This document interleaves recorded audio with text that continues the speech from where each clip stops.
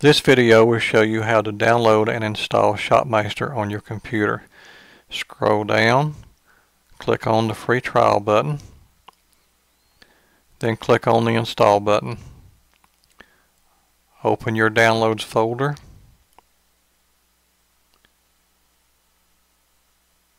then click on the save button. This will save Shopmeister file on your computer.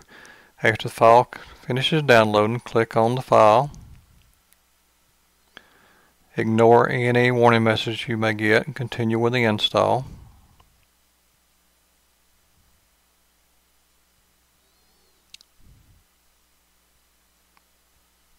Click on the install button.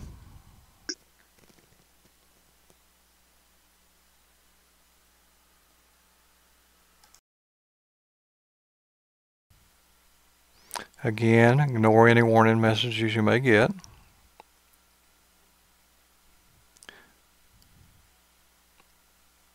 Now Shopmeister has been installed.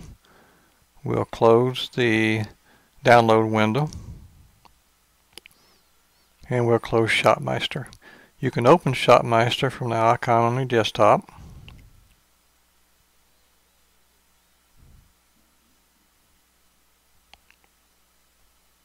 And to close it, you click on the red X. More convenient if you pin it to the taskbar, so I'll show you how to do that. Right click on the icon, then click on pin to taskbar, and now it's on the taskbar. You click the taskbar icon, it will open the program.